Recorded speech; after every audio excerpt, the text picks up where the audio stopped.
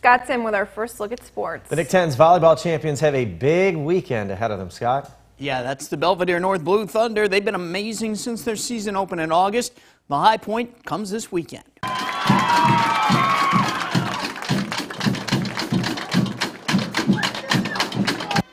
It got a little noisy in the hallways of Belvidere North High School this afternoon. The school's drummers led the state-bound girls volleyball team on a walk of champions.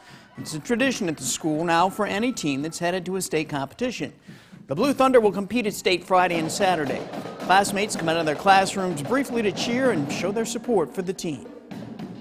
I mean, it's an amazing feeling just having your whole school really support you, and just being able to walk after we've wanted to for the last 4 years. It feels really good as a senior. It was a really different experience for me as I'm only a junior on this varsity team, but all of our students and my friends are cheering the whole team on as one. We're just trying to take it all in right now and enjoy it.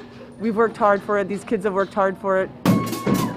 Belvidere North will play in the 3A state semifinals at Redbird Arena Friday at 5:30 against Normal West.